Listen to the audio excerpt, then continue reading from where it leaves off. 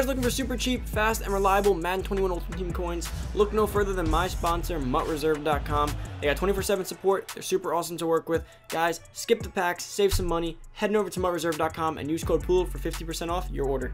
What's going on, everybody? It's Poodle back with another Madden Ultimate Team video, guys, and today we got 3 of the pre-release legends the night before, of course, guys. We will have the full ones in game, of course. We'll have the full ones, potentially the LTD ball style ones tomorrow morning as well, and we'll, of course, have the packs. But for the time being, we do get to see some early screenshots of the cards and their stats. Of course, this one's a kicker right here. Now, that honestly isn't that bad if you guys really think about it, because a good kicker can really make a difference right now, especially from the first weekend league. Get a nice, good competitive kicker in there to make some of the deeper kicks. Great kick power, great kick accuracy, of course. But guys, before we get into the video and go over all of these stats from Morten Anderson, make sure this video a big thumbs up as always, guys. And if you haven't already, make sure down below, comment down below what you guys think of these legends as we get through the video. Make sure to subscribe. Going over, hit the subscribe button, turn that on, boys. Come join the family. Make sure you give this video a big thumbs up, like I said. And guys, let's get into some of these legends here. I'm super excited to see what the other two were. I didn't actually click on them. I hopped on the first screenshot here. They could benefit our team. We can go ahead and actually pick some of these guys up for the squad. Of course, I hope this crashes the market a little bit tomorrow so I can go ahead and pick up some new players. Because for the current time being, I don't have a team. But guys, let's hop into this. Let's check out the stats on Morten Anderson, 89 overall kicker. Now, we do have 89 overalls, so that does mean we'll probably have 1 or 2 90s. Hopefully, we have 2, but 189. Hopefully, it's not 2 89s, of course. But, oh, and we get new tokens, guys. Don't forget about that. Make sure to check out your solos tomorrow. We'll probably be getting the new solo releases for the new tokens to keep building up on your free Boss Legend set. But here we go. 59 speed, 66 acceleration, 88 kick power, 85 kick accuracy, 89 awareness, 23 throw power, 16 throw short accuracy, and 13 throw on the run. Now, this card's not great in terms of, you know, it's a kicker. It's not too flashy, but he has great kick power. He has great kick accuracy. Could be useful. Of course, he has a power-up option, which we'll get into a 90, and maybe he does get focus kicker. I think the 90 awareness was potentially the threshold last year for focus kicker. So if he can get focus kicker, that is pretty cool to start the year to really make it an easy kick bar.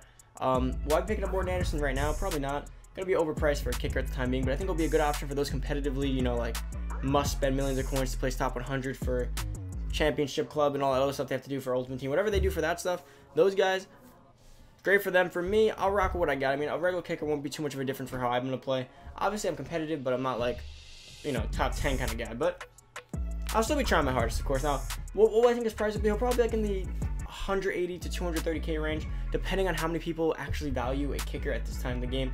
I mean, like, yes, it's useful, but if people don't value it, it'll probably be in the 180 range. If people think it's the make or break for weekend league, it could be in the 400K range, 300K range. Really just depends on how they do this in terms of, you know, the only legend top kicker right now.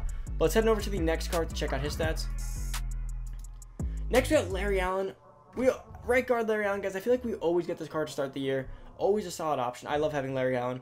Now, this does take the place of Zach Martin. Now, the only thing with Larry Allen versus Zach Martin, guys, and this is going to be the biggest thing for you guys wondering, Zach Martin will probably progressively get more upgrades than Larry Allen throughout the year.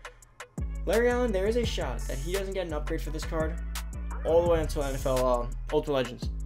I've seen it happen, right? Because he's not going to get a Thanksgiving card. He won't get a Halloween card. Never does. And more than likely, he won't get a Christmas card. So typically, he doesn't get a card all the way up until about February.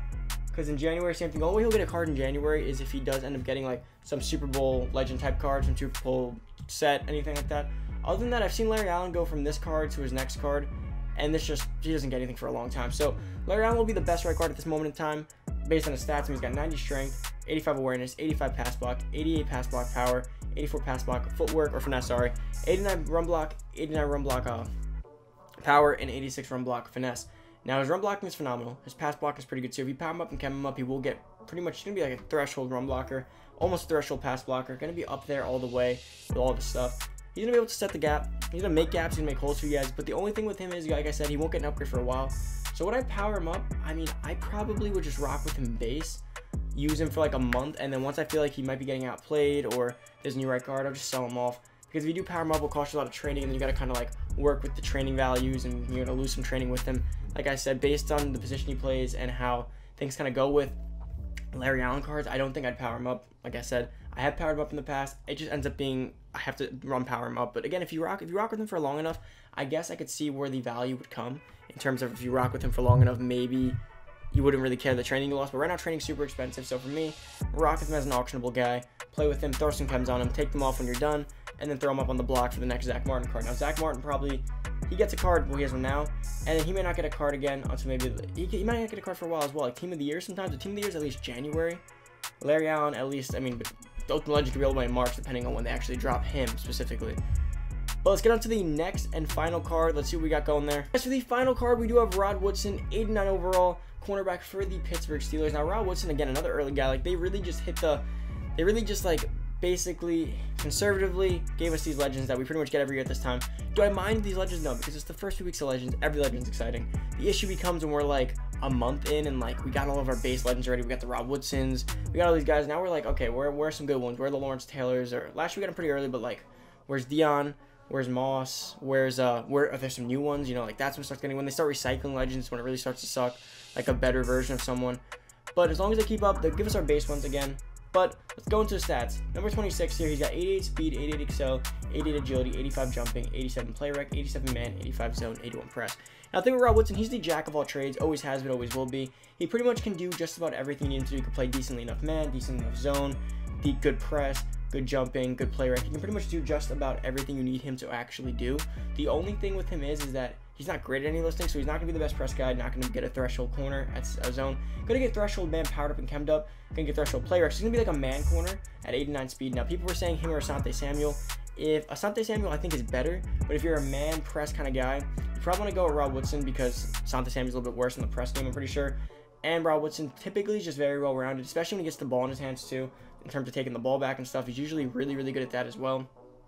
But overall, out of the three, my favorite probably going to be Larry Allen, just for right now. Gonna make gaps for you. Gonna make holes for the running back to run through. Gonna be super good to just have on the line like your solid rock. Woodson probably second, then Morten Anderson again. Just an excitement. I never pick up Woodson cards literally ever. In terms of him and Mel Blount, I usually go the Mel Blount route, usually a bit better, and has a hit power. Woodson's usually decent in that aspect, but again, he's like the jack. He can do everything, but nothing great. Maybe that's good, maybe that's not. I mean, I guess it depends on how you look at stats and how you really like base all that. But guys, that's about it for the video. I hope you guys did enjoy today's video. If you are new to the channel, make sure down below, hit that subscribe button, turn that notification bell, boys. Can give this video a big thumbs up. And guys, if you haven't already, if you need coins for any of these legends tomorrow, make sure down below to muttreserve.com. That's my coin site. Make sure to use code Poodle down at checkout, 15% off your order, guys. Make sure to stock up on some coins now for Legend Saturday tomorrow. You're gonna want these coins to snipe out some cards, take advantage of the Legend Crash, and pick up some of the new cards. I don't recommend you open packs ever, guys. But yeah, this has been the Legend pre-release. Can't wait for the actual video tomorrow with everything out. But guys, about it. Enjoy the rest of your day. I'm out. Peace.